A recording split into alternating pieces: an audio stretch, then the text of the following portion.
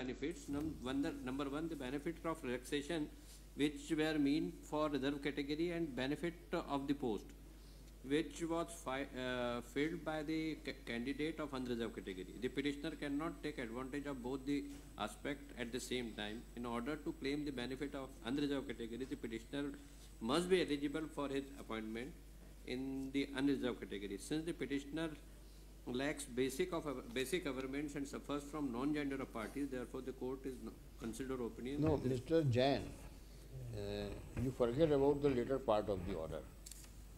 You just satisfy us that if you have filled up your application. इसका था para 6 देखिए order. आपने हमारा सवाल सुना नहीं और you have jumped to conclusion. आप मेरा सवाल सुन लीजिए. जी सर. मेरा सवाल आप legal question है ये. If you have taken advantage of your caste while you were applying for the post in the matter of relaxation of age, whether you can still claim unreserved category post.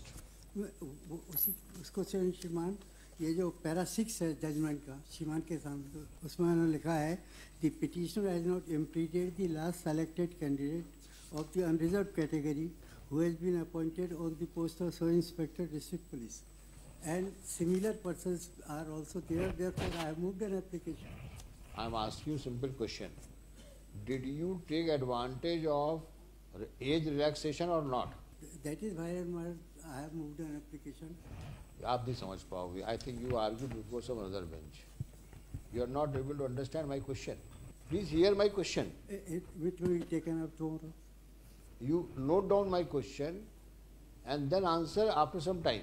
My question is, in a recruitment process, please hear me carefully. In a recruitment process, if you take advantage of age relaxation by virtue of your caste or community and thereafter secure marks with which you want to have a seat in general category, can you avail that benefit? For that, I may kindly be given time up to tomorrow. You take time, you go through the case laws where Supreme Court has dealt with the issues that a reserved category candidate can also compete with the general category candidate, and he will not be forced to join only against the vacancy of the reserved category. But where you have taken the benefit of age relaxation due to your caste or community, can you still claim the post of general category?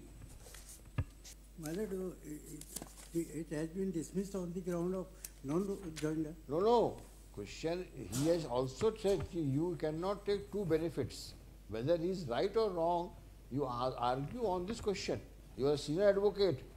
You apprise us about the legal position as regards your entitlement to get the benefit of the general category candidate, benefit of the post earmarked for general category candidates. Because if you have taken the advantage of age relaxation, what is the law?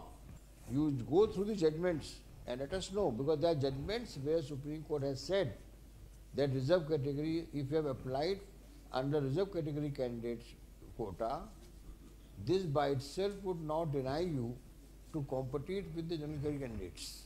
If you fall in the merit list, you will get that post, and that admission would be against the general category candidate, general category, and other persons who are less meritorious of your community may be adjusted in the reserved category. This law has been laid down. But where you have taken the advantage of age relaxation, what is the legal position? Let us know. Then we will hear you. When do you want? Next week. This next week's paper. आप समझे mister Devesh Sharma? आप वो case law दीजिए, आप खुद पढ़िए, उनको समझाइए, उनको पढ़ने दीजिए, फिर आर्ग्यू करिए. गोयल.